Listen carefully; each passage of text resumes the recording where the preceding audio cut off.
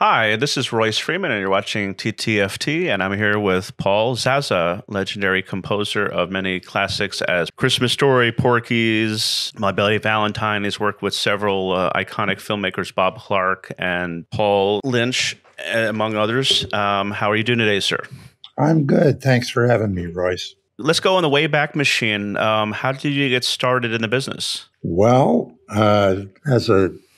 basically as a classically trained piano player, uh, went to the university conservatory, got all my excuse me, all my grades and stuff, and got got trained in the classical sense, how to read and play music, and then as a teenager, I started to look at other things like rock music and the Beatles and stuff like that, and found all that very fascinating.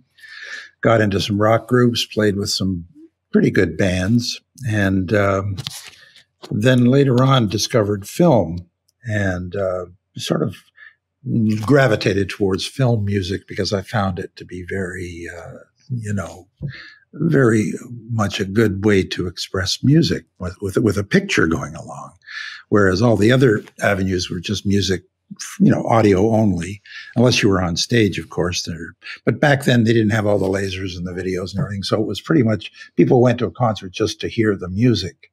But getting that all out of my system, I discovered film, and from probably early 20s on, I've just stayed with film because it's a fascinating medium. Some of the filmmakers you've worked with, it seems like Bob Clark seems to be the first one in the as far as you worked with him on many projects. So how did you get linked up with Bob? That's an interesting story, and I'll try to make it brief. Carl Zittrer, who you probably see on some of the credits with me, went to school with Bob down here in Florida, which is where I am right now, actually. And Carl and Bob grew up together. They went to the same school, and Bob was a very good friend. Bob and Carl were good friends. So Carl had done a couple of Bob's early movies like Black Christmas and Children Shouldn't Play with Dead Things, a couple of other pretty low grade horror films. And he was fine with that. But Bob got into a picture that was a big, big deal. It was called Murder by Decree, with a big cast, and we're shooting it in London, and it was a Sherlock Holmes movie, right? Carl kind of knew that he was a little out of his league with this kind of a score because it was, Sherlock Holmes, 1888. It needed a big orchestral score. It wasn't exactly horror music, right? You couldn't just lean on the keyboard and make scary music that way. So he knew that he had to get somebody who knew how to write music and conduct a symphony orchestra and all that kind of stuff. So I had met Carl on a couple of earlier occasions up in Toronto, just doing some low end, albums that he was sort of producing. And then he called me up one night and he said, "Look, I got this picture that we're going to do in England and I need your help." And he called me from London. He says, "Can you get over here?" I said, "You want me to fly to London like now?" He says, "Yeah." So I said, "Well, my wife just had a baby and we're kind of up and, things are all upside down here, but I'll try and get out, maybe tomorrow or whatever." He says, "Well, yeah, I'll pay for your ticket and everything, and bring your wife and your kid with her. You can stay here. I've got a nice old house in England, and we'll work on it." So that's how it happened. I just booked a flight for all three of us, and we jumped on a plane and flew over to England and made the music. When you do a project that is like based on a character like Sherlock Holmes, and there had been, the BBC and other versions of Sherlock Holmes stories over the years, did you draw upon any thematic threads, inspiration from other films and stories about Sherlock Holmes when you did the music? Not really. All the early films, the Basil Rathbone, you probably have seen these black and white Sherlock Holmes iterations that have come out over the decades. They were quite different from one another, depending on who was in them and how the director, set it up. Bob had set this one up in a different way again. This I don't know if you've seen the movie, Royce, but it's a little different than the Basil Rathbone stuff. And James Mason played Watson quite differently than I can't remember the actor who did it in the other ones. So I didn't even bother consulting that. I just knew that this is 1888 London. There's Jack the Ripper's out, doing horrible things. So I kind of looked at some of the footage and thought, let's just dive in here and, just whatever comes to me. I wrote the music based on how I saw the footage. So that was basically it. When you look at the IMDb, it shows a body of work, and he worked with Bob on Murder by Decree, but then the next film that Bob did, Tribute, it didn't have you listed. Were you busy on another project? How did that happen where you skipped that one, but you came on to Porky's? Yeah, I think I was doing Prom Night at the time. I'm going by memory. This is decades ago. But there was a 3-picture deal that we did with North Star. It was Prom Night, Melanie, and Curtains, another little horror film. And the 3 of them were sort of all signed at the same time, and we were going to do them sequentially. Prom Night first, Melanie second, Curtains third. So I know Bob went off to do a tribute with Garth Stravinsky, I think it was. I'm just going by memory now. But I couldn't get involved with that because I had my hands full. Plus, I think at that time we had just won a Genie Award for Murder by Decree, which happens to be the Canadian version of the Oscar. So it's a pretty poor comparison, but that's what it is. So I was, my phone was ringing off the hook, and I was getting offers and stuff. So that one fell through the cracks. And I don't think I teamed up with Bob again until Porky's, as memory serves. Or maybe it was Christmas Story. I can't remember. You mentioned being on the set. Did you, what was your work involvement on Porky's? Oh, we're on to Porky's now. Well, there was, if you saw Porky's, and I hope you didn't. But anyway, if you saw Porky's, you'll see that there's a couple of scenes where there's a band on the stage and there's strippers and there's all kinds of, chaos going on with music. And they needed somebody to provide music for the shooting of that, that rowdy nightclub called Porky's. So I had to go down there and organize some kind of 50s rock band that would, provide them the motivation for what they were doing. So the opening theme of Porky's seems to be like a little swanky honky tonk kind of, it has it's a little dirty, but it's got some honky tonk and swag.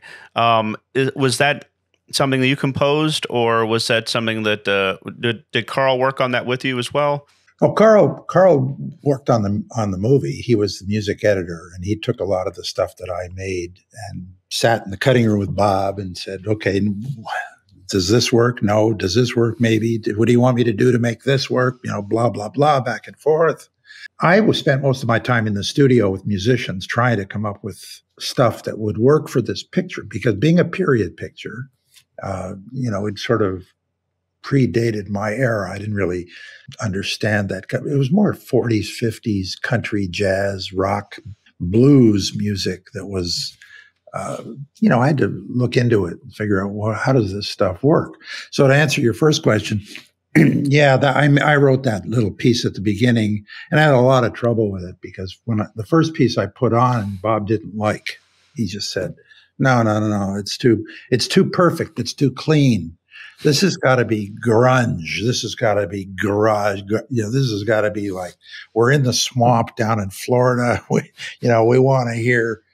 We don't want it to sound like it was produced in a studio in Hollywood, right? So I fired all the, or I shouldn't say I fired. I mean, I let all the musicians go that made the first piece. Bob came into the studio and he says, no, no, no. Let's just play the drum track. And you see that guitar over there? I said, yeah, that's my guitar. He says, pick it up and just starts drumming like this. And, you know, he actually picked up the guitar himself and he can't play. But he said, I want to hear grunge, right? I don't want this pretty. So I did. And for a little bit of guitar that I know how to play, I started pounding away on the strings. And he says, that's perfect. That's perfect. I love it. That's it. That's it. So we put a little violin on it, put a little harmonica overdub, mixed it. He was happier than a pig, and you know what? So that's how the opening was made. So you worked on the second film, but not the third film. Was it because you were busy doing something else with Bob at the time of the third film? The reason I didn't do the music for the third film was because I wasn't asked to do the music for the third film. Bob didn't direct the third film. So therefore, I would not have been asked to do the music for the third film. Well, it's a shame because you're in the first and the second film. There's that continuity of the themes and the music and the vibe and I never even saw the third film, but from what I heard, it wasn't good. They took all the, if there is such a thing as beauty in the first film, and then Bob tried to elaborate on that in the second film, which wasn't as good. It got too out of hand, and it wasn't working as well as the first one. And by the time they got to the third one, I think people just were tired of Porky's. It just, it's old news. So it's a good thing he didn't do it. And yeah, he was probably busy doing, I think we were doing Christmas Story. It could have been that or Turk 182. It could have been Royce. I don't have a timeline all written out here, but this can all be researched. But it was one of the two. I think it was Christmas Story. That's just the way I'm remembering it, because I remember saying to Carl, I said, Carl, I don't get it. This guy writes a brilliant script and directs Murder by Decree, which was a classic film, very classy. Then he does Porky's, which was like borderline porno, softcore porn. And then that same mind comes up with Christmas Story, which is about a little boy who wants a BB gun for Christmas. I don't follow this. It's like he's all over the place. Well, I remember seeing an interview with Bob Clark, the late Bob Clark, and he had said that every one of his stories, like the zanier ones, like he went to high school in South Florida, right. And he experienced the prejudice that was going on with the Jewish child and the bigoted redneck. And he experienced a lot of those stories, or he knew people that were going through those things. And he said, the only way I can tell a story like that is to disguise it in minutia. So he thought the dealing with the adolescence coming of age and the sexual awakening and all those things would bring people into the seats in the theater. So he said, you can't just be heavy-handed and just tell a story about bigotry. As teenagers are going to tune out. So I have to disguise it with the skin flick aspect. So I'm wondering if he was trying to tell meaningful stories, but he also knew that he needed to cater to the audience as well that's going to be viewing it. So that might be a reason why he was able to do stuff that was lowbrow and highbrow. Yeah, I mean, it certainly is part of it. Bob was a funny guy. He was an enigma, because he would, just when you thought you had him figured out, he would surprise you and come out with something right out of left field, and everybody would say, "Well, where did that come from?" I mean, I never knew him to be a Sherlock Holmes fan. I mean, he as I got to know him later on in the years, he wasn't particularly hung up on period pieces with Sherlock Holmes or anything like that. Yet he was able to write that script and direct that film masterfully. Porky's, no doubt, was a bit autobiographical. Christmas Story, I don't know if Bob wanted a BB gun when he was a kid. I think what happened was he teamed up with a writer by the name of Gene Shepard, who wrote the radio plays back in the years and years before all this. He was very successful. And Gene Shepard had a wonderful narration voice. He's the guy narrating Christmas Story. And Bob got a hold of one of his radio plays. And I think it was called In God We Trust, All Others Pay Cash. I think that's what it was. And he read it, and it was about the very topic about this boy in Indiana growing up who wanted a BB gun, but his parents wouldn't give him one. And he tried to, cajole his way into the school and the teacher and all the whole story that you see. And Bob was fascinated with it, so he called up Gene Shepard, and they got together. And Bob said, "Look, I'd like to make a movie of this. I like the story. And we'll call it A Christmas Story." And Gene said, "Sure, why not? Let's do it." So I don't know that was an experience that Bob had growing up. He liked it, so he said, "I want to make it." And throughout his career, if Bob glommed onto something, if he liked something, he'd go to Hollywood and he'd pitch it and he'd fight with the studio heads, do whatever he had to do to convince them that this is a movie that he wanted to make and that should be made. So we're gearing up for the Christmas season. And, tell us a story about your experiences working on Christmas Story, something that is zany or heartfelt. Well, every Bob Clark film had moments of zaniness and heartfelt, moments and moments that you just wanted to forget. That came with the dinner. I mean, with Bob, God rest his soul. I mean, I loved him, but it was always chaotic. And the more things descended into chaos, the more he was in his element, if you can put that away, right? He loved chaos. He loved the disorganization of everything. It's just, he thrived on it.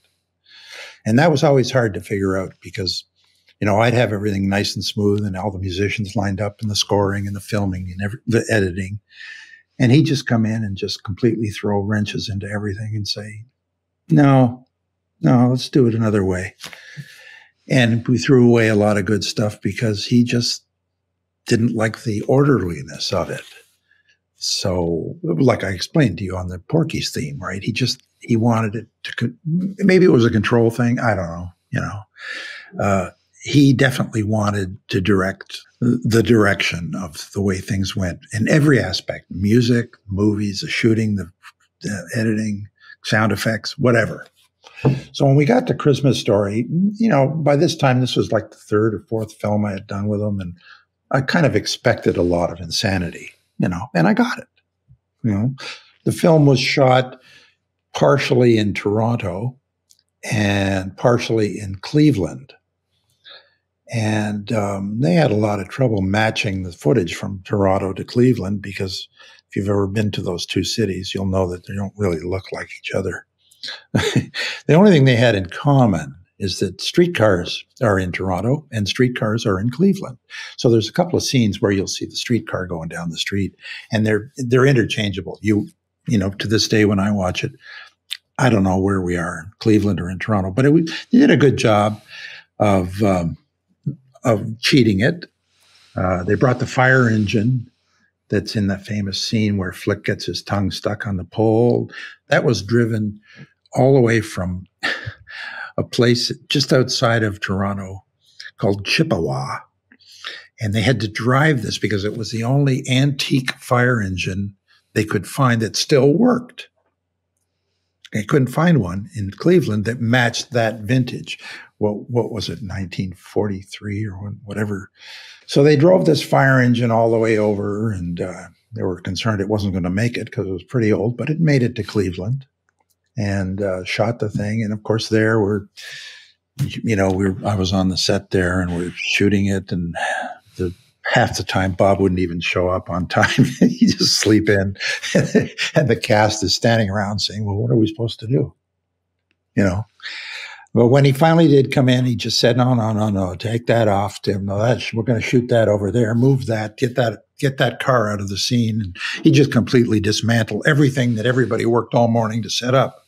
So there was the chaos, and of course, this caused the budget to go over budget, and we went over time and ran out of time, and actors were saying, "I have to leave. I got another picture," and all that sort of nonsense happened, but we eventually got through it. And of course, once the film was finished and finally made and brought to the studio, MGM, they discovered that they had just gone through a studio head change.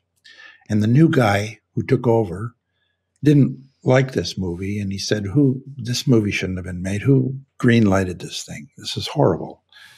This is about a kid wanting to be, I can't go out with a film like this in the theaters. And they said, well, you have to. He's got a contract. So the film came out on a weekend, and I think around Christmas time, opened on a Friday night, and it closed on Sunday. And they just pushed it out. They put no money into advertising. They didn't want this movie to be made. They didn't even want this movie to be in the theaters. They just did their obligatory, 1,300 screens or whatever the heck the number was. And the film died. Nobody saw it. And it went into hibernation for probably 20 years until somebody discovered how great it is. And they started playing it at Christmas time on TV, which is about to start happening any week now. So how did you get involved with the sequel after Bob sadly passed? Now, there's been a number of sequels. Which one are you referring to? Oh, the one that had the cast from the original come back, a very Christmas story, or a Christmas, whatever the title was, the one that came out last year. Oh, okay. I had nothing to do with. Oh, I shouldn't say that. They used a lot of my music from the original. That movie, I think that was made for TV. Yeah, I believe so. Yeah. That was, I think, Peter Billingsley, who is now an adult, talked the studio into making this sequel where Ralphie comes back. I never saw it, but I heard that he comes back as a grown-up and visits the house that he grew up in. And, blah, blah, blah, blah, blah. It all went on from there. I never saw it, but I know that they licensed a bunch of my music from the original. But there was a sequel made in the 80s they originally called it A Summer Story. So it was Charles Grodin was in it, Barry Steenburgen played the wife, and Kieran Culkin played Ralphie. And this was a movie that was, again, Gene Shepard wrote the script. And it was basically a twist on Christmas Story, only it happened in the summertime. So. And you worked on the music for that as well? I wrote the music for that. Yeah. It was not well received. For some reason, it didn't capture the same audience that Christmas Story did. And one of the reasons is probably because it didn't have any of the original characters in it. And it didn't have what Christmas Story has going for it is that it's a wonderful time of year and everybody's warm and fuzzy. And now they're watching a very warm, heartfelt time of the year. And the way Bob, got the kids and the parents involved with all that. But Summer Story didn't have the allure. It's about the kid wants to go fishing with his father. It didn't work. Another filmmaker that you worked with on multiple projects was Paul Lynch. How did you get involved in working with him in Prom Night? Yeah, Paul did the original Prom Night. Basically, I never even met him on the set. The film was produced by a company at the time called Simcom, and they later rebranded or reinvented themselves to be called North Star Entertainment. But basically, Simcom was Peter Simpson. He was one of the three Simpson brothers who had put together a film company called Simcom. And it was really a tax shelter company in Canada. And if you know anything about a lot of the Canadian tax shelter movies, these movies, back in the 70s and 80s came out like a dime a dozen because there was a tax shelter stipulation that the government had put in called the capital cost allowance, whereby you could invest in a film, a Canadian film, and get 100% write-off of your money. So there were a lot of movies being made because every doctor and lawyer and dentist in the country was saying, oh, instead of giving this money to the government, I'm going to invest in a Canadian film. And so there was a lot of money and there were a lot of movies. So Prom Night was one of them. Peter and his two brothers, David and Richard, made this movie. You have to remember, these were businessmen. They didn't have a clue how to make a movie. They had no idea what was involved. So what they did know is that they had to hire people who knew how to make a movie. So they got a hold of Paul Lynch, who was a creative artist working for an ad agency in Toronto. And that's how they met Paul and said, look, hey, you, come here. You want to direct a film? We got a picture.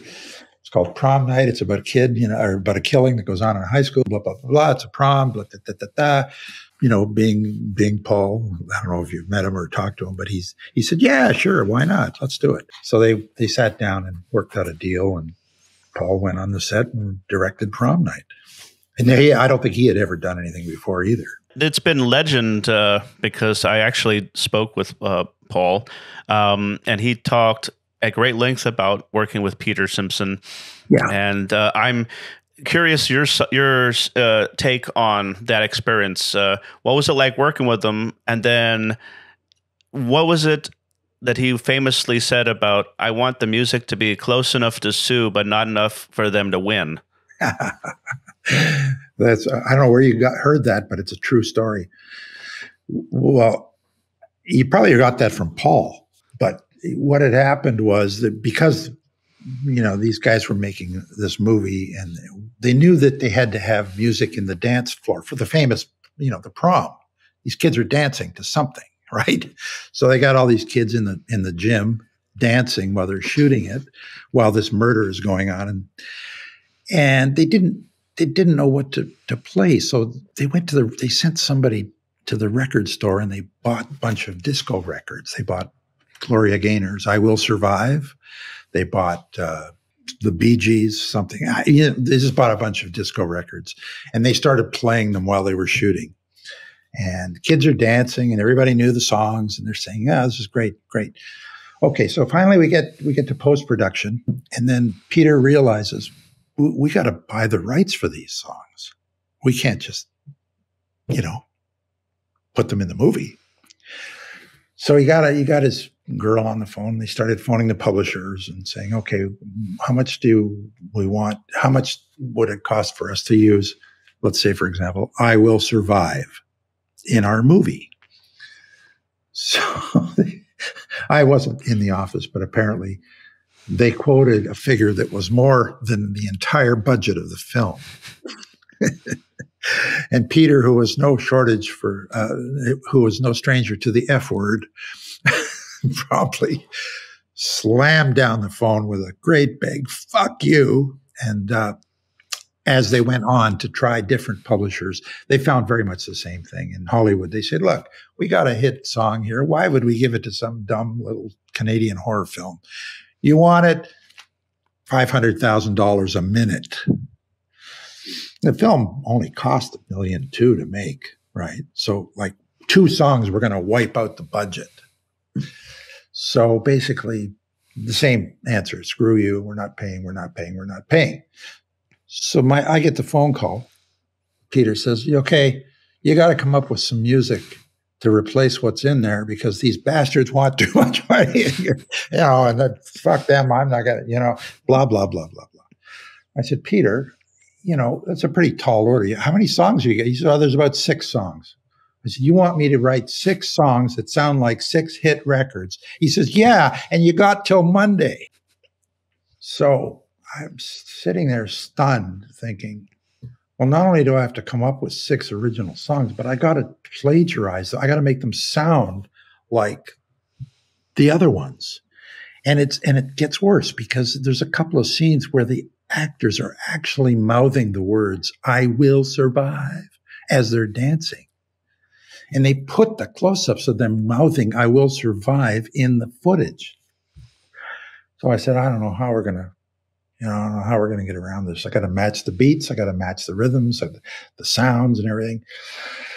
So I went in to see Peter and I said, okay, well, look, I wasn't exactly trained to do this in the conservatory, rip off people's music. But I said, how close do you want me to come? And he said, you come close enough that we get sued, but not close enough that they win. So again, I had never studied that in school. So I went back to the drawing board and we did some very careful, let's say, I don't know how to say this without incriminating myself. I dissected what made the hit songs a hit, and I used those elements, but changed it enough so that it could be deemed to be original. And prayed that if this got before a judge, he would be tone deaf. So they had multiple sequels to Prom Night, and they all seem to be produced by the same entity. And it says that you did the music for them. What was the process like working with each film? Because the killer's different in each one, but it's the same kind of vibe. Did you use the same kind of thematic material, or did you treat each one as its own thing? I had to treat each one separately because, again, delving into the history of this, it was a long time after the original, which was a big hit for Peter. They come up with Prom Night 2, which was Hello, Mary Lou, which in my opinion, I think is a much better movie than the original. But that's just an aside. It kept the same thematic idea of, a high school, a killer, Mary Lou dies, Mary Lou Maloney comes back and starts killing everybody. So that part was the same. But the film had a much different look than what Paul Lynch had shot. It was done by Bruce Pittman, and he just took a totally different approach visually to the film and in the editing. So I kind of had to stay with the 50s music and the, Hello, Mary Lou and all that stuff. But I kind of got away from some of the sounds and musical themes that I used in the original and took it in a little different direction. And it seemed to work because I think the film, plays quite well. In the third one, which Ron Oliver directed, which is more of a cartoon, he very successfully managed to mix comedy with horror, which isn't easy to do. But it had a totally different feel to it because there was a lot of slapstick and, in jokes and stupid jokes where it needed scores that were more like, wah, wah, wah kind of thing because there was a pie in the face and, a lot of dick jokes and stuff like that. So you had to have a different approach because this was more of a comedy horror film than the other two were. There was very little comedy in the first two. Then we get to the fourth one, which wasn't even supposed to be a prom night.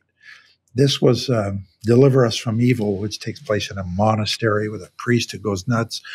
And, there's nowhere in the film that Mary Lou Maloney shows up. It's got nothing to do with a prom.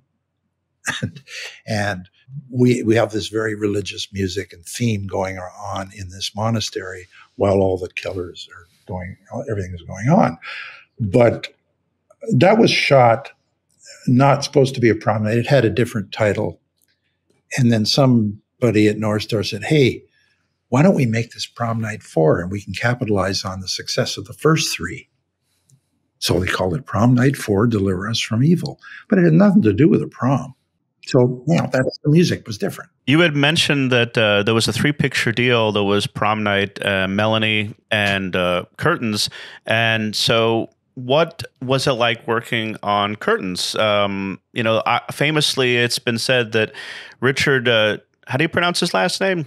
Well, there's an interesting story to that itself, but the director was let go from the original film. And what they did was, there's a character in there called Stryker, Jonathan Stryker. If you watch the film, you will see at the very head, directed by Jonathan Stryker. There is no John. He doesn't exist. There's no real person named Jonathan Stryker. Jonathan Stryker was the character. Alan Smithy. Alan Smithy. Who's that? Oh, it's a thing in a lot of American films. When a director takes his name off a film, they call it Alan Smithy. That so Richard Chuapka took his name off the film, and they said that they named the director Jonathan Stryker because they had to give the credit to somebody. Yeah. Well, it's more complicated than that. The way I remember it, I think Chupka was kind of either, I don't know if he was relieved or he was told to stay off the set because the picture really was mismanaged. I mean, it was worse than Prom Night. I mean, they shot footage, and they would come in at the end of the day to look at the dailies, and just the three brothers, Peter, David, and Richard, would just look at each other and they just watched this film that didn't make any sense. There's no plot. There's no dialogue. There's nothing. It wasn't scary. It was nothing. It was just a bunch of guys and people in a house talking. And I just remember being in that theater at the end of the day when they would come in and look at this, and they'd look at the film and they'd start laughing. They'd say, "Is this thing as bad as I think it is, or is it worse?" And they'd say, "Oh, I think it's worse. What are we going to do?" After a couple of weeks of looking at more footage, they realized, I remember Peter standing up and saying, "Look, I got half a fucking movie here. What am I going to do with half a movie? It's like having half a car. What do you do with half a car?" Finally, they said, "Well, I don't know." I mean, Peter was on his own. The other two said, "Look, I'm out of here." They had other things to do. So Peter said, "Well, we got to shoot some more footage and make this into a movie. I have to deliver it because there's a tax. You have to deliver once you've taken the tax money. You have to come up with at least 100 minutes of something." Right? They didn't have 100 minutes. They had 45 minutes of something that didn't make sense. So somebody got the bright idea, look, well, let's go back out and let's shoot a bunch of scary footage and, on a skating rink, and let's get a doll who's scary and do close-ups, and let's do some scary phone messages and stuff like, whatever. And let's try and make this something. Let's try and make something out of nothing is basically what we had to do.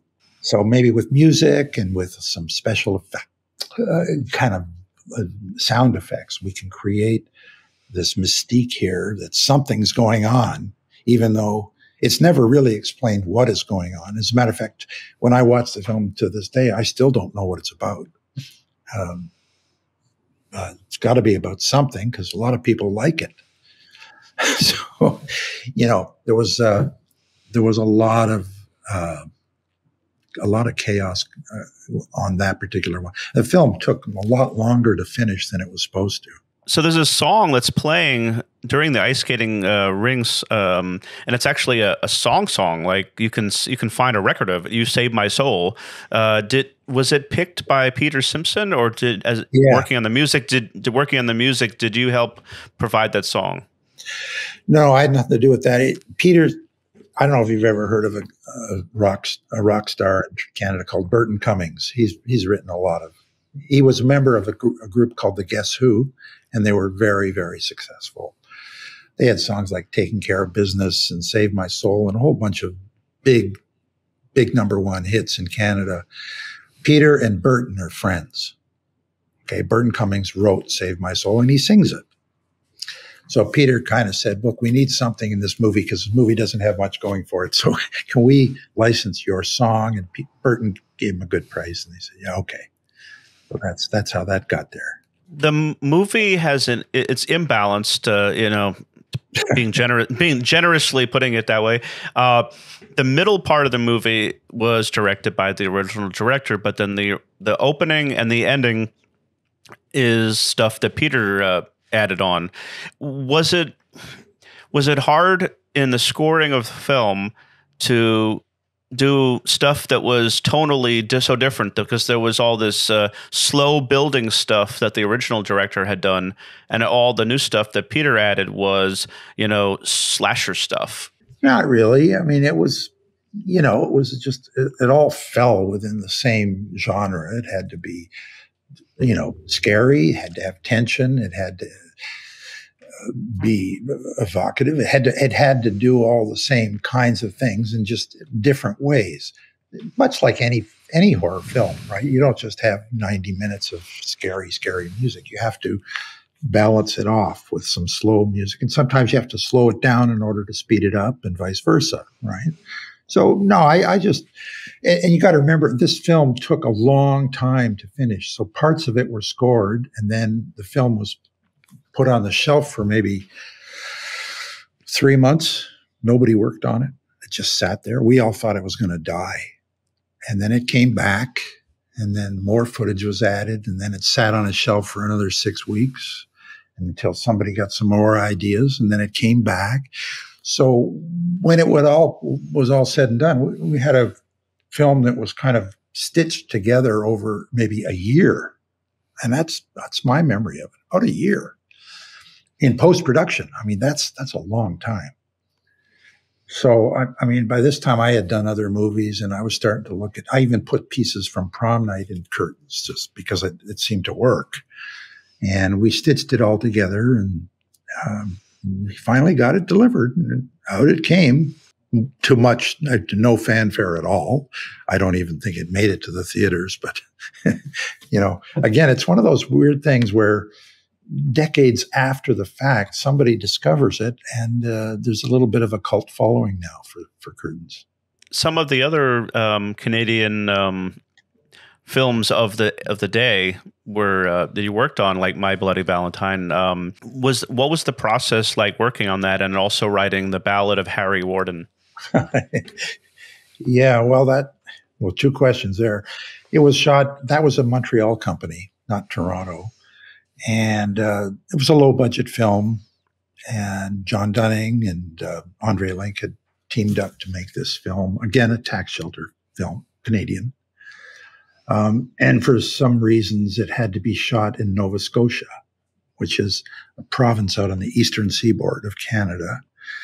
There was a mine there, an abandoned mine that they somehow got the rights to, or I think they basically said, they just asked whoever owned it.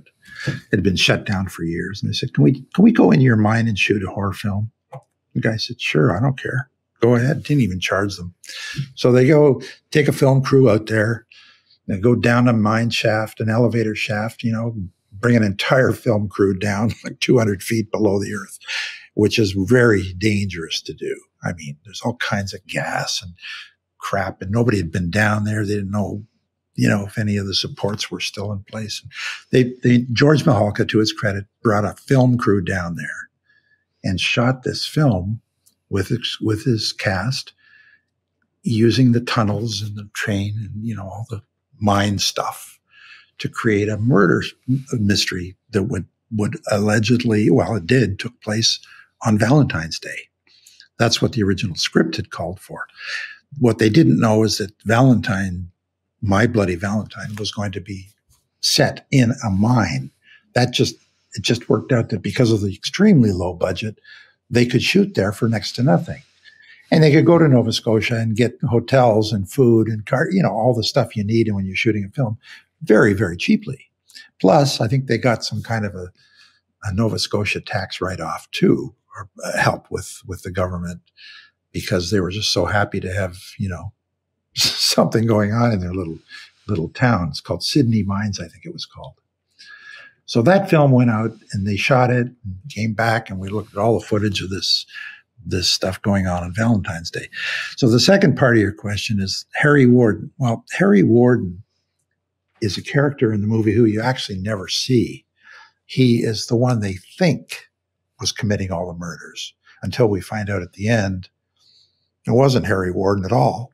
It was one of the miners. It was one of the kids. Axel, I think his name was. Yeah, that was brilliant, calling him Axel, because he killed everybody with an axe. Right. Anyway, yeah. So the film shot. It's Harry Warden, who I still don't know who Harry Warden is, but they keep talking about him in the movie. So Harry Warden, whoever he is, got a sort of exonerate. He didn't do the murders. So does that make Harry Warden a good guy? No, he's still an evil man, but nobody knows what he did years and years ago, but it wasn't good. So we're sitting at the end. We're in the theater in Montreal screening the thing. The credits are going by at the end, and John Dunning says, "We need some music for the end. What are we going to do?" I said, "Well, I don't know. What do you want to do?" He says, "I think we should have a song, right? Because that's what people do when they make movies. They put a song at the end." Oh, is that what they do? Okay, put a song at the end. Well, we don't have any money. Oh, well, then how are you going to put a song at the end? He said, "You're going to write one." I said, "Oh, well, what do I write? They killed a bunch of people. It's a very down ending. What do I write? Tiptoe Through the Tulips?" He says, no, come on, you just come on. I don't care. Doesn't matter because nobody's in the theater at the end anyway. Just write something and put it on. I said, all right. So I went back to Toronto into my studio and I said, what the hell am I going to write here? I can't put a disco song. I can't put, I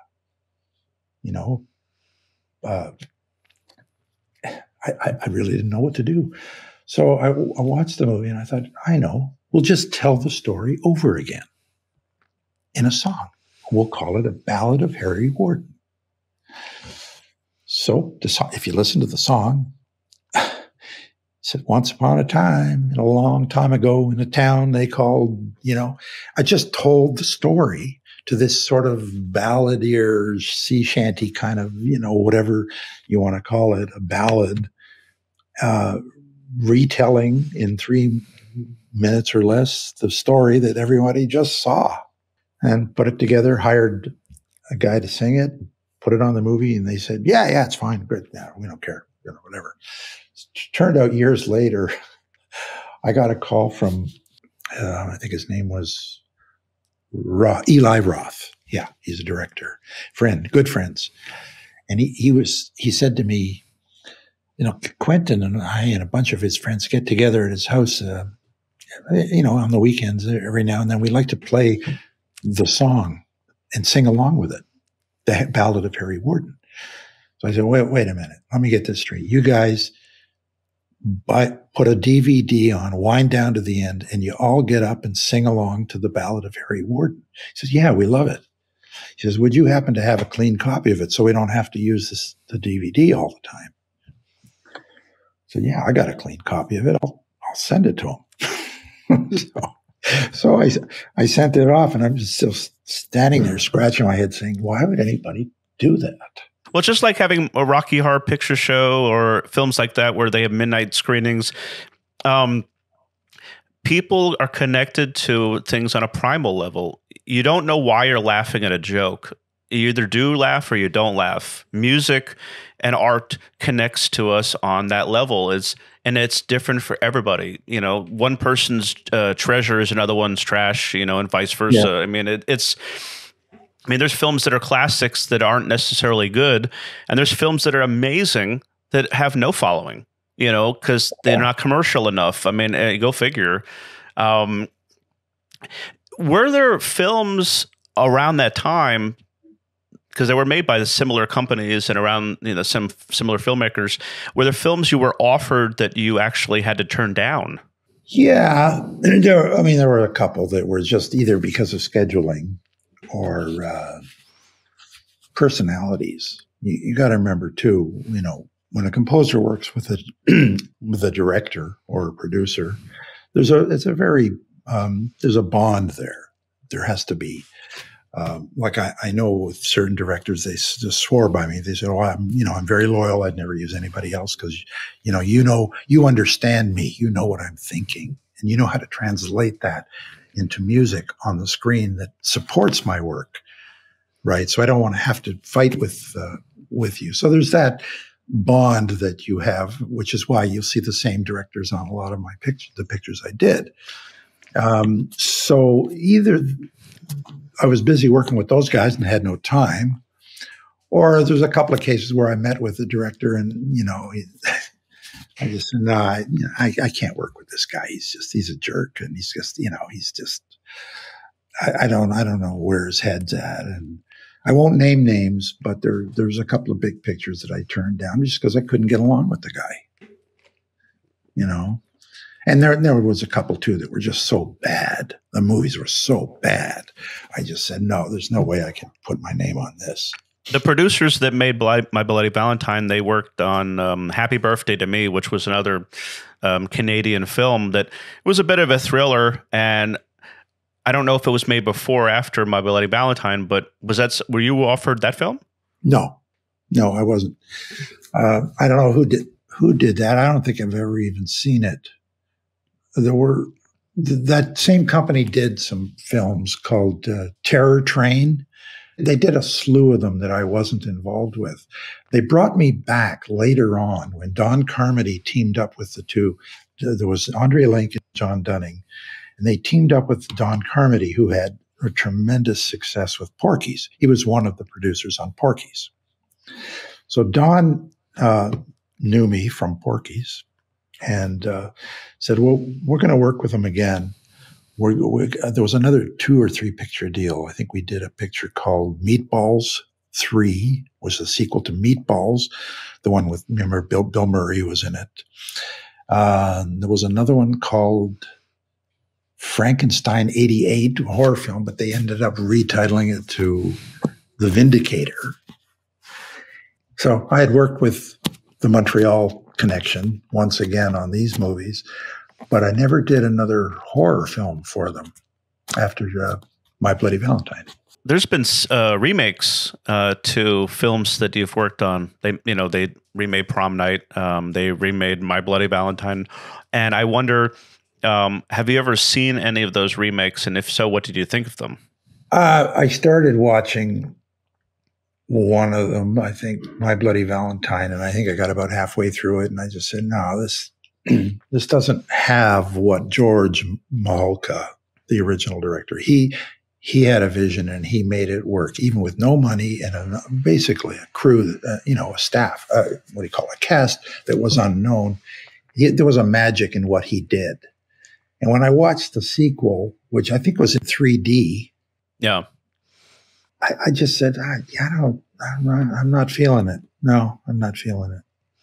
And I know that a lot of these films, like Carl did Black Christmas, and when he went to see Black Christmas 2, which he had nothing to do with, he said it was unwatchable. He said, I couldn't, they took all the magic that Bob Clark had put in and just sucked it all out of it. It was a non-event. So we tend to, these films that are hits, that they try and milk it and come out with, get some more money out of the title.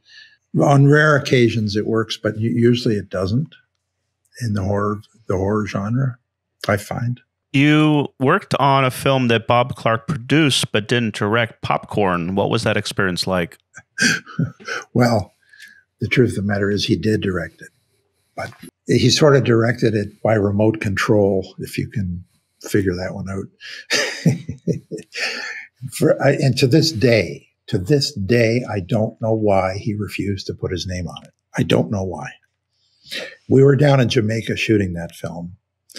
Bob very much controlled everything. He controlled the shooting, the set, the cast, the music. Every detail of the film was controlled by Bob Clark, which, to my way of thinking, makes him the director.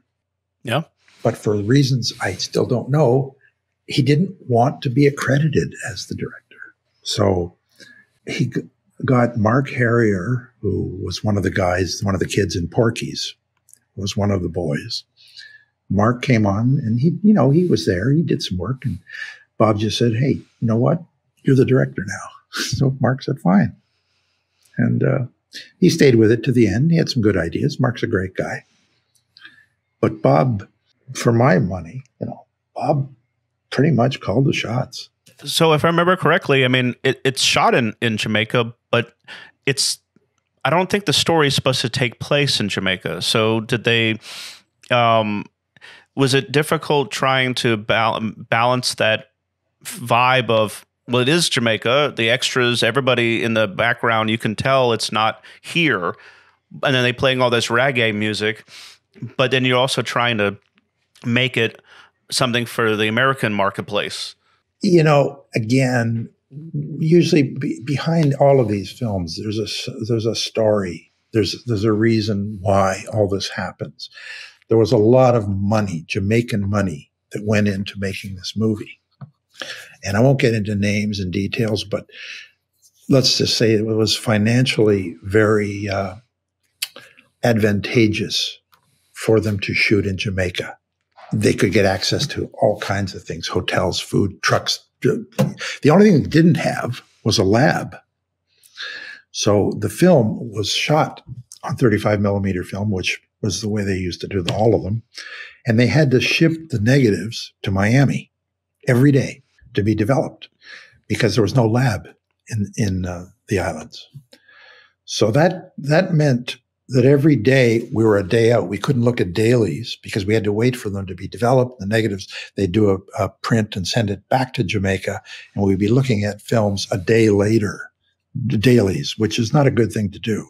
Because if you're set up and you need to do reshoots, you want to be able to go back in on the same, or the next day and do it without striking the set.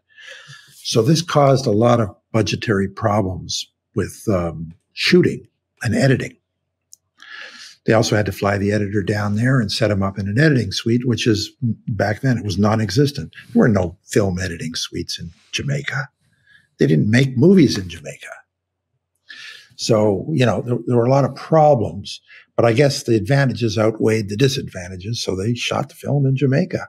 And then as to where are we supposed to be? Good question. We could be in New York. We could be in LA, Chicago. We don't know where we are because, for a lot of the movies, we're sitting in a theater watching a movie within the movie that we're watching, right? So that could be, every city has theaters, right? And then killers are walking around in the theater killing people while they're watching a movie. In Canada, there was the boom of those tax incentive films and stuff. And then in the 90s, in the late 80s and then into the 90s, you started to notice this. I've heard it described that films like Fatal Attraction and Basic Instinct and films like that they're basically slasher movies, but they're done with class, or they at least try to do them with class. They try to make A pictures out of B pictures. And so the boom of having late night, I guess they call it Skinemax, when it's very sultry and erotic, but it's got a murder plot, there was a movie called Blown Away, which was kind of like a teenage version of Body Heat. I want you to off my such and such, and let's get away with it. What was it like working on that film? It was another North Star film, as I recall. That was a period where Peter Simpson was shooting them. He was spitting these films out like, 3 or 4 a year because he had a great deal going with another company. And Blown Away was shot and finished very quickly. I don't remember much about it except that it had to have a beginning, middle, and end, and get out the door by Friday. So I kind of drawing. If I watch the film again, I could probably give you more information, but I don't remember much about it. Sorry. Well, I noticed that it did mention that there was source music. Is that a common thing that when you're doing the score that you'll also be asked to do stuff that's going to be playing on the radio or just songs for the film as well? Oh, yeah. Yeah. I mean, almost every film, unless it's a real film noir kind of thing, they're going to either be in a restaurant or a car with a radio or a nightclub or a bar scene. So, you're going to be somewhere where there's going to be either a band or some kind of media playing. Sometimes it's a television set that's on. I've even been asked to do that, to do fake TV shows that are playing in the background while the actors are in the room supposedly watching TV. So, yeah, source music is you get away with a lot with source music because nobody's listening to it. And it's usually filtered very heavily. So if it's coming out of a radio in a car, it's going to be filtered down, and it's usually the actors are talking over it, and you got the sound of the car engine going, and all these. The music is more of a sound effect than it is a piece of music. If you know that your music is going to be treated as such, where it's going to be put through that process of it's supposed to be on a radio, and phonically, how sound is treated, do you work backwards from the end result, knowing, okay, if I do the music this way, it's going to come, and it has the radio filter put over it, it's going to have this desired effect. Do you have to know how it's going to sound later when you create it initially so that the filter doesn't screw up your music? Well, first of all, I don't care if the filter screws up my music because nobody's listening to it anyway. If you're supposed to be listening to what the actors are saying, if you're focusing on what's coming out of that car radio, you've already lost the battle here. I mean, okay. I mean, that's just basic filmmaking 101. You don't care what the car engine sounds. I mean, you don't listen to the car engine and say, hey, that sounds like a Mazda, or no, that's a Mercedes. You don't do that. You just accept that there's a car motor running and there's a radio playing. And I really care about what the actors are saying, or if it's a car chase that's going on, you don't even hear the radio because of the sound of the tires squealing and the police sirens chasing them and all that kind of stuff. So source music in movies are sort of at the bottom of the totem pole. At the end of the scoring session, I say, all right, now we got to have something here. We got to have something there. Half the time, it doesn't matter what you put in because nobody's going to pick it out. Nobody's going to care unless the song is featured. Yeah, like we talked about in Prom Night, right? Where it's obviously playing a crucial role in but they're dancing to a song. You're going to have to hear it. Yeah. So if you know the music is going to be featured, I guess this is a hard question to ask any artist, but they call it, I guess, throwing away. Like I did it, but I threw it away. The stuff that isn't going to be as featured, do you treat it differently in the creative process of, it's not going to be as important, so it's just something that you put a little less into, or I don't know the best way to ask that, but yeah, no, you've done a good job, Royce. Exactly, it's not a priority. So, and most of the time, I didn't even make the source music. I just used something that I had in my library, right? Some piece of bluegrass twang, country hick music that I might have had, and if it fitted the scene, like in a movie like Bullies that we did. It was a small town and they're all sitting around drinking beer and it was very much a country hick kind of thing. So you put a piece of bluegrass music on and it's playing on the jukebox. If, in those days they had jukeboxes. So I shouldn't say I never, there were cases where I had to make the source music just because I simply didn't have anything that fit. But I wouldn't put a lot of time or money into it because again, I'm repeating myself. Nobody's really going to hear it. So many filmmakers you've worked with on several occasions. One of them is Sidney J. Furie. Do you have any experiences working with him? Oh, yeah, a great guy. I'm not even sure if he's still alive. Sid did some really nice films back in the 70s, 60s, and 70s. He's an old-time director, one of the true greats of that era. And he really understood and knew how to shoot an action scene and how to shoot a dramatic film. And I got along really well with the guy because he was just an artist. He was just really good. I think as he got older, he slowed down, and I don't think he was doing too much because just the physical, the amount of physical energy that it takes to go out and shoot a film, especially an action film, is, you gotta have your energy. And Sid was up there. Sid, when I worked with him, he was up there. So each filmmaker has a different temperament and style. What are the differences between working with somebody like Bob Clark versus working with somebody like Paul Lynch? Because you've worked with both of them several times. Well, just like everybody's different, it's hard to find two people exactly the same.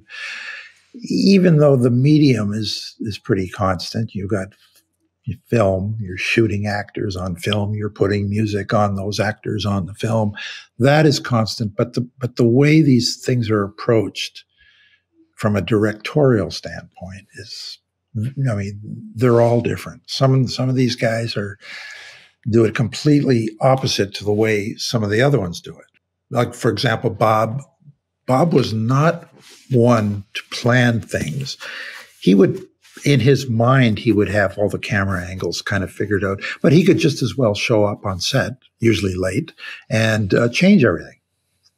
So if in one of the pre-production meetings, he would say, all right, we're going to shoot this from this angle. I want the camera to come in through the door. I want to see the actors by the windows and blah. So the set designers and all the people that make movies work, they'd set up based on the meeting. So it would all be set up. And I think I mentioned this earlier on. Bob would show up, an hour, 2 or 3 hours late, and come in and say, no. I don't want to.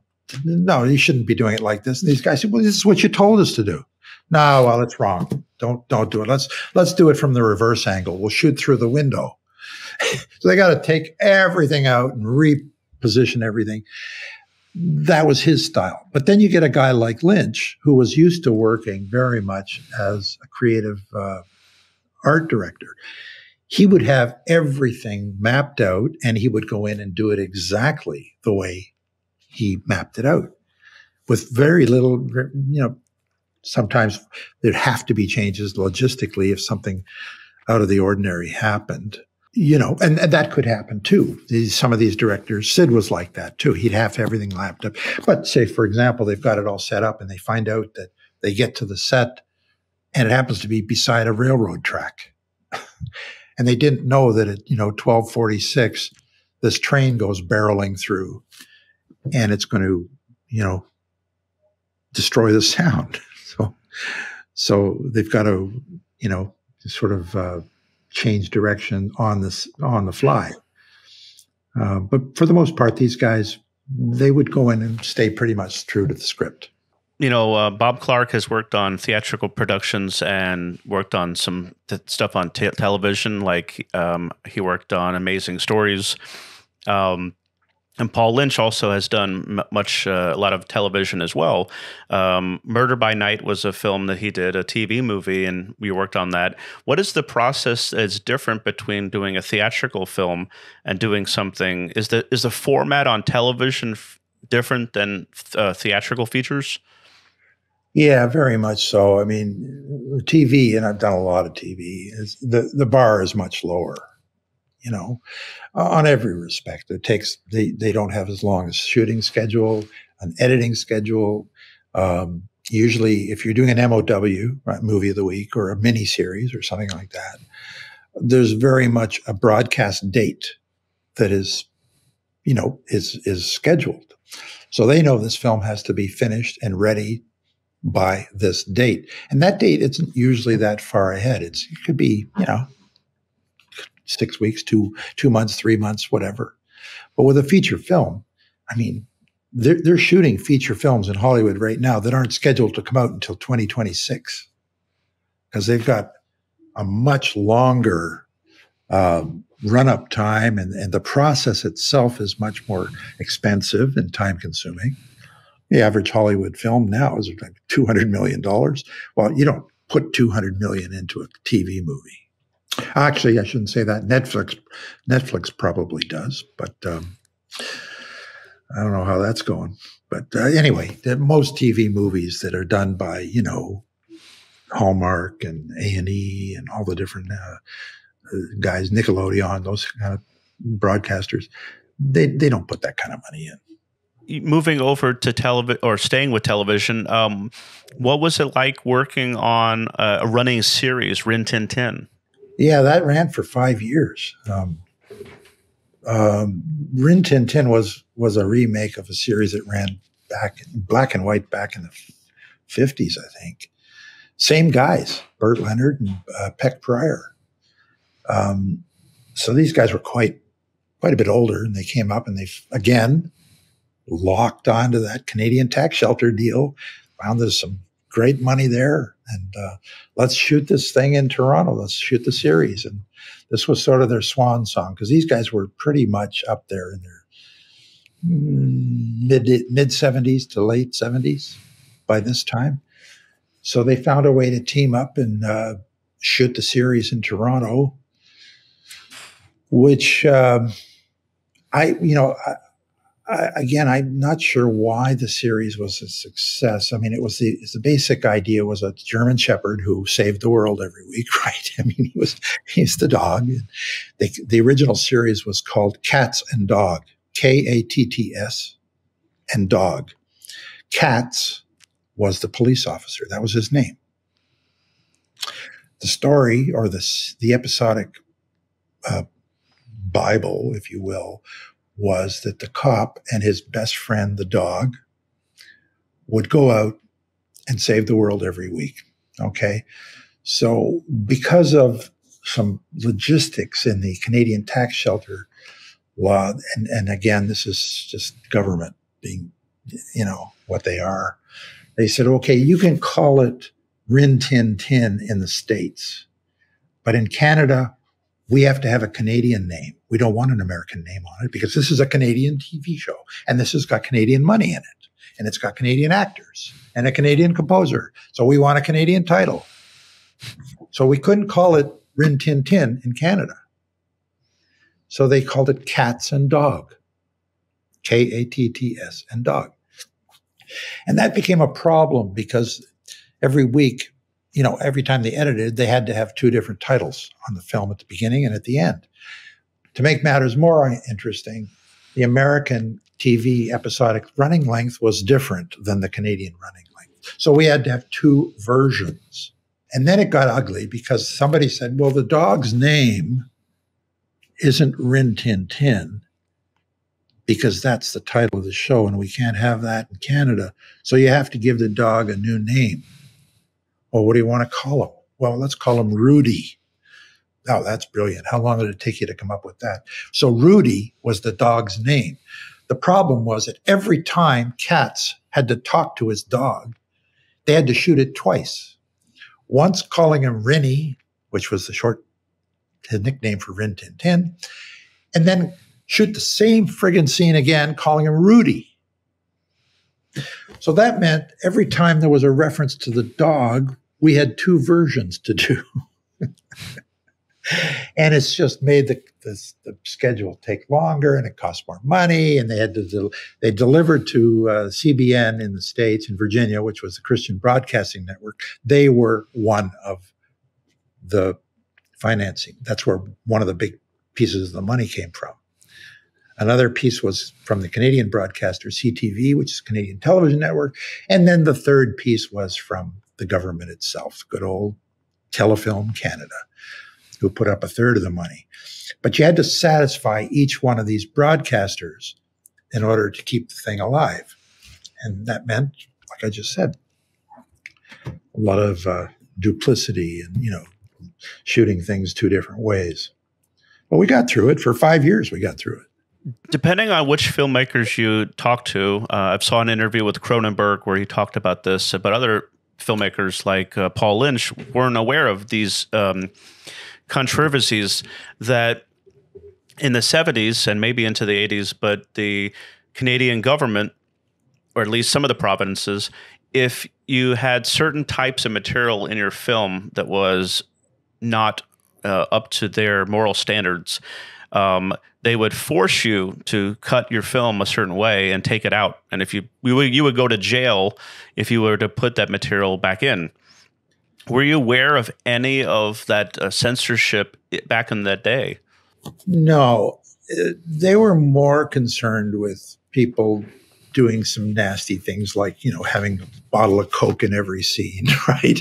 And they would, make a deal with Coca-Cola and saying, okay, we're going to sneak your product in every scene, and you're going to give us, a couple of $100,000. And basically we're going to sneak commercials into the film without anybody knowing it's a commercial. That kind of shit went on, and it still does go on. But you have to be very careful, because if you do it and you're too blatant about it, you're going to get called out on it. And you know, that doesn't happen much in the Canadian films because they have enough bureaucracy to worry about anyway with the government. You know, you don't want to be accused of making a 90-minute commercial for somebody. Have you noticed a shift from the time you started working in film to today as far as any of the way it's done? Because now you have streaming and you have video and digital and stuff that wasn't available back then. Has the technology changed how your work is done? Oh yeah, the technology's changed dramatically, not just with the shooting and the fact that I don't even know if they shoot on film anymore. I mean, there's so many variations of IMAX and HD, and I mean, I don't even know where it's at now. Technically, there's just so many ways to shoot a film and make it look good, right? But from the audio standpoint, that's changed a lot too, where, you know, I still have the studio, but there's not much film music going on in there anymore. But that's a building full of big recorders, microphones and stuff. But now a composer can make a film score on like this laptop that I'm talking to you on, right? That's the whole studio. So, you know, you can take that with you anywhere. After the tragic passing of Bob Clark, and his last film, The Karate Dog, your credits seem to kind of shift from composing to other musical arranging and stuff. Discuss the process of, you know, how that shifted. You know, we're talking about something that took 10, 15 years to change. The best way to answer that is that the industry, the film industry and television industry, has changed a lot in the last 10, 15 years. The way they make them, the way they finance them, the way they, you know, everything about them has changed. And I found that, you know, after all these people, they were, when Bob's case, he just got killed tragically in a car accident. But some of the others just kind of got old, and, you know, they couldn't make it. So they sort of died off. And I was faced whereas I was saying, am I going to go out now and meet a bunch of new, younger directors? I've got to reintroduce myself. I've got to try and get in with somebody and gain the loyalty and trust that I had with these guys, or look at some other things. And based on what I saw, the way they make movies now, and unless you're working on a big, you know, like a Hans Zimmer picture in Hollywood, you don't get the money. And the studios now, they don't make films the way they used to, where they would give a guy like Bob Clark, or, you know, a director who they trusted. They'd say, all right, you got full reign. Here's the money. We trust you. You've got a good track record. You're a bankable director. Go and make the movie. They don't do that now. Films always end up in a boardroom where a bunch of guys in suits and ties are sitting around and saying, well, I don't think this is, you know, and you end up with, like, you know, a big committee making a decision on a tiny little artistic point. And I've been in a couple of those situations where you just got people, these movies are made by committee.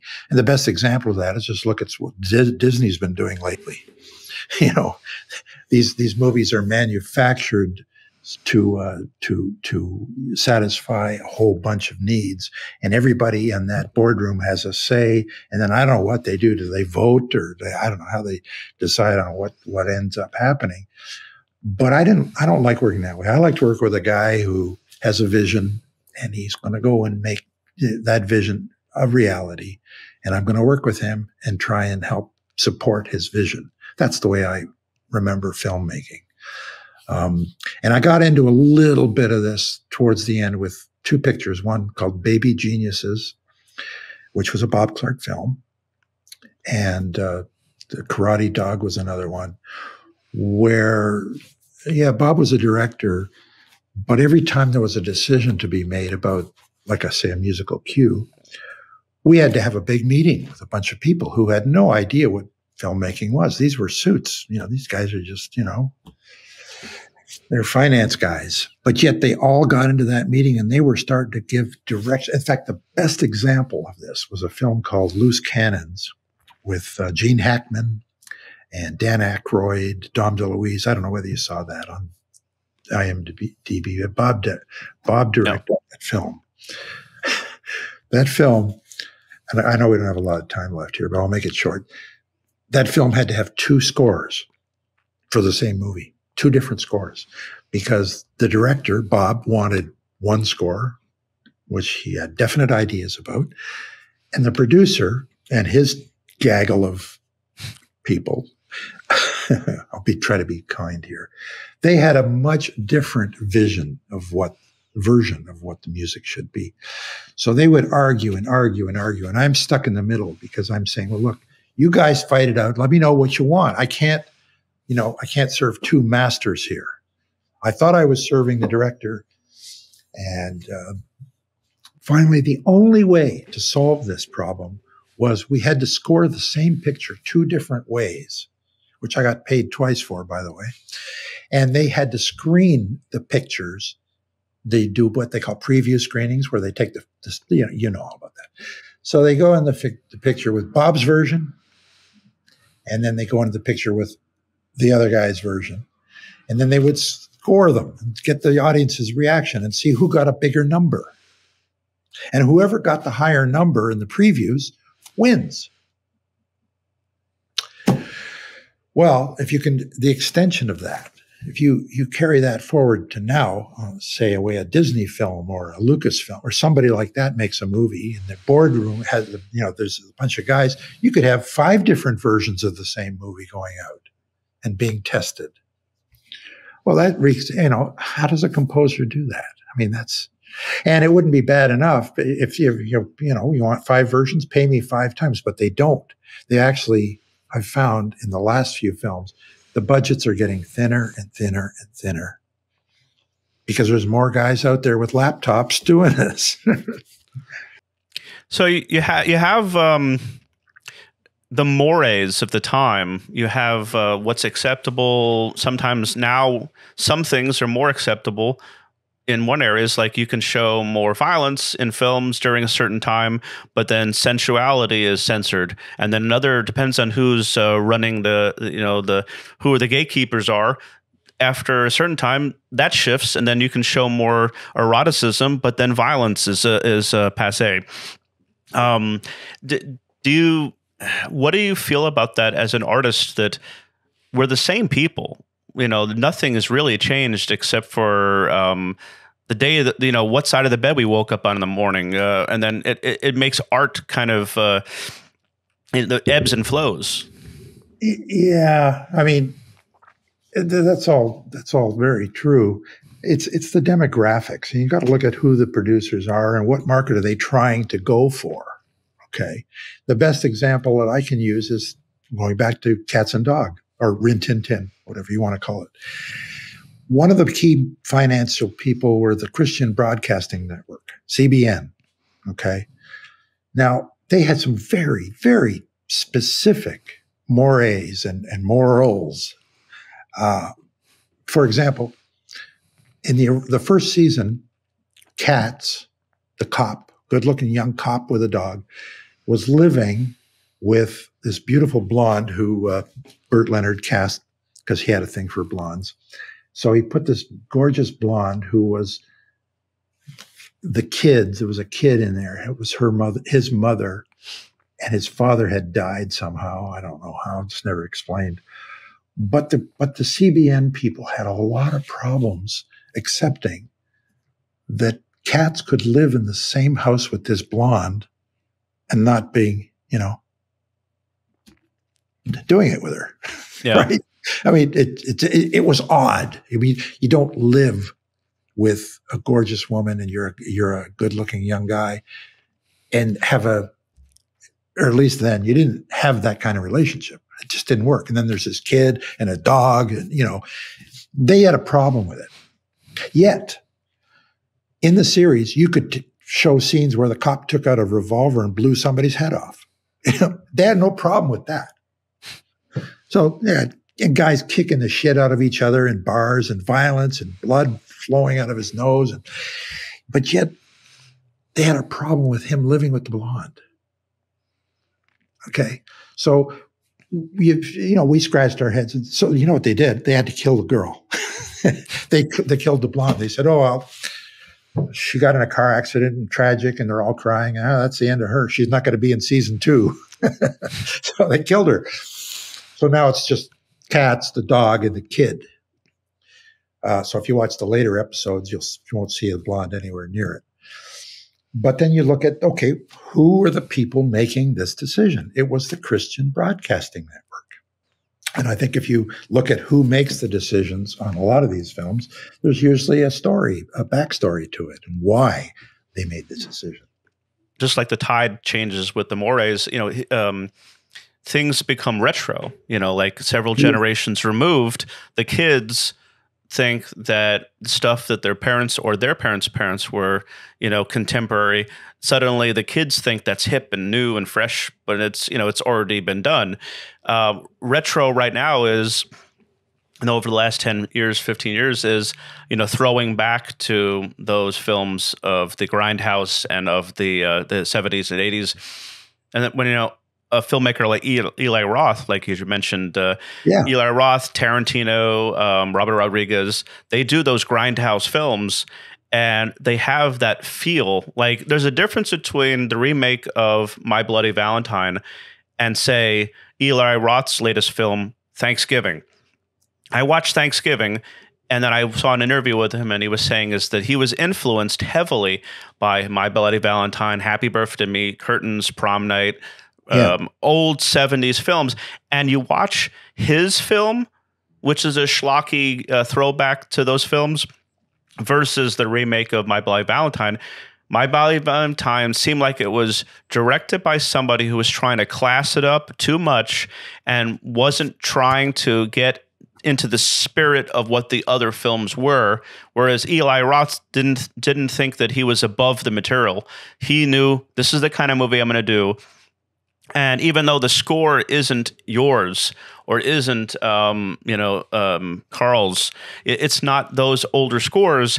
It feels like those scores. It feels like do you think that imitation is the highest form of flattery? Oh, yeah. Yeah. I mean, Eli, actually, he used some of my music on one of his films, I think Cabin Fever, I can't remember what it was. But yeah, Cabin Fever. Yeah, he loved some music from Prom Night, so they licensed a piece. I was flattered. I was very flattered. I thought, geez, that's great. You love this music so much, you want to put it in your movie. That's great. Are there things you have yet to do artistically that, given the opportunity, you are just raring to go? Like, what's something you have left to do that you have not done yet? Well, there's a few things, but life changes too, and your ambitions change, and your health changes. So far, I'm okay in that department. But one of the things that's kept me busy, and I'm having a great time with it, really. And this is going to segue back into what you were saying about everything old is new again, or everything new is old. I don't know how you put it, but kids. One of the things that the new generation have just become infatuated with, and I don't even understand it, is the phonograph record. Putting a needle on a piece of vinyl and dragging it through the grooves and having music come out. There's a huge, I'm sure demand for vinyl now. And what I'm finding, I've been approached by several of them, fairly substantially, prominent record labels saying, we'd like to do a soundtrack album on vinyl of Prom Night and My Bloody Valentine and Curtains. And I mean, this has been probably about half a dozen that I've done so far. And I'm really getting a lot of fun out of going back to these old magnetic recordings and cleaning them up and cutting them down and making pieces out of a lot of times what are just, little stings and cues, but making 3-minute pieces out of them that all join together, which you can do very easily now with, uh, editing programs on a computer, which I don't know how technical you are, but there's all kinds of programs now. Audacity, Logic 9, Pro Tools, blah, blah, blah, blah, blah. So I'm dragging out a lot of these scores and making soundtrack albums, and they're ending up on people's phonographs, and I'm getting great fan mail, and I've made a few bucks, and it's just been a fun thing to do. And I'm still doing it. In fact, there's one that's just coming out now. This is finally the soundtrack for Murder by Decree is coming out of a company in North Carolina. So yeah, it's been fun. You know, it's funny. You have slasher movies, even the highbrow ones, but you have slasher movies that a lot of the music is suspenseful, and it's horror music. But every so often, there's a piece that's in it that is very beautiful and very lush, and is not. The movie has different flavors and tones. In Curtains, there's a piece called, I think it's called Stryker's Studio. Yep. And it is so beautiful. It's a lush piano piece, and you don't think it's from a horror movie. No, and it was intentionally done that way to give the film some scope and some, balance. You can't just play booga booga music for 100 minutes, because what's going to happen is you're going to it's going to get to the point where the music isn't scary anymore because you just heard it for the last 20 minutes. But if you take a break from it, and you slow it down, or even sometimes silence works that way. You just have nothing. Then you come out with one note that can be so perfectly placed that, it makes a real statement. That piano piece that you mentioned, I felt that at that point in the movie, we needed something to bring us down a little bit. I mean, that's what movies are. It's a roller coaster, right? You're high, you're low, you'll laugh, you'll cry, you'll kiss $10 goodbye. I mean, that's what movies are all about. You have to have a ride. So, and another example of that is in my Bloody Valentine. There's this beautiful string piece that I orchestrated when they're driving over you can see the horizon. And it's a beautiful shot of Nova Scotia and this gorgeous piece that comes out of, it's like Gone with the Wind, And what's it doing in a movie called My Bloody Valentine? Well, I'll tell you what it's doing. It's giving the movie some scope and allowing it to breathe. That was the thinking. So in wrapping up, the retro thing, the kids and the younger filmmakers that are making films today, listening to these podcasts and getting a chance to learn from people that have done it many times over. What advice would you give to young filmmakers today? And would you welcome, if they had the budget to do so, to reach out to somebody like yourself who could class up their picture? Well, there's a couple of questions there. I don't have any advice. I mean, filmmaking is a talent. You either have it or you don't. And many of these guys that I work with, like Clark, they made bad movies. They started off making horrible movies. And they learned from their mistakes. And because they were talented, they were able to eventually make good movies. And I'm sure every young filmmaker today is trying his hand at making something, and then it's dying, and they're saying, wow, this doesn't work. What do I do? What do I learn from what I did wrong? And it's just the creative process. Basically, you learn from your mistakes and try not to make the same ones over again. I say, go out, try and make the films. I think the way they approach it today is a little differently because we've got the technical tools. So you can go out and shoot a movie on an iPhone, I mean, Bob couldn't do that. He had to rent a camera and pay for film and get a crew and a sound crew and, all these things which cost money. So he had to talk somebody into putting up that money. Today, kids you don't need all that financing. You can do it with very limited money and great technology. So go out and do it in any way you can. Try and make the best movie you can. And as for, collaborating with me, to be very blunt, I haven't been asked. That's a shame because there's very few people that have a body of work um, such as yourself, that's still working. As far as you know, you've worked through different decades Yeah. in the independent and the lower. I don't know. I wouldn't call it lower. I mean, it's funny. My Bloody Valentine was produced independently, but it was released by Paramount. So Paramount, yeah. but you've worked through different decades. So I think that the filmmakers coming up today, they could benefit from working with composers such as yourself, instead of working with the kid that's in their film class, Yeah, but you know what, Royce? That's always been the way with composers and filmmakers. That's traditionally, like, again, hearkening back to 2 hours ago when we started this. Carl Zittrer went to school with Bob Clark. Okay, there was an association, a friendship, a trust there. He didn't go out and start going into the phone book looking for composers for his film. He went to somebody he knew and trusted and grew up with. And that very much is the way these kids do it today. Yeah, they're going to pick him, the guy who was the music whiz in the class, the film class. They'll probably ask him to do the movie. And he'll make mistakes, but they both will, and they'll figure out what the mistakes were, and they'll fix it, and they'll go forward. So nothing's really changed in that department. Yeah, I mean, some people could, and I'd be willing to talk to them, but I really haven't. I get a lot of fan mail, but I get people, they'll send me a poster of Porky's and they want my signature on it, right? Or they'll send me a Christmas Story poster or CD and say, can you sign this? And send it back.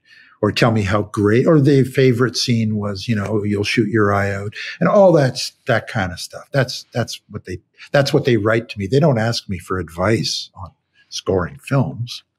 One last thing, it just occurred to me. So one person I did interview was Harry Manfredini, who had scored a lot of the Friday the 13th and a lot of other stuff. Yeah. And he mentioned that when La La Land Records, Waxworks Records, when those guys put out a box set of his music, it took a very long time for that to be possible because all the old masters and the tapes were in the vaults at Paramount. So it became very hard until they started putting out the remastered Blu-rays where they actually dusted off and found those tapes and those things. How has it been possible for you to put out soundtracks of Curtains and Prom Night and other films? Do you keep all your own masters, or were they also in storage somewhere at the studio and you had to get access to them? Very simple answer. I own a studio. So I owned the studio where the music was recorded. So I kept copies of all the masters. We call them safety masters, safety copies. It's sort of, think of it as like a backup disc. Yeah. So when it came time to put out these albums, I had everything. I didn't have to go and find a lab in Hollywood and beg their permission to get the masters from them. I already had them.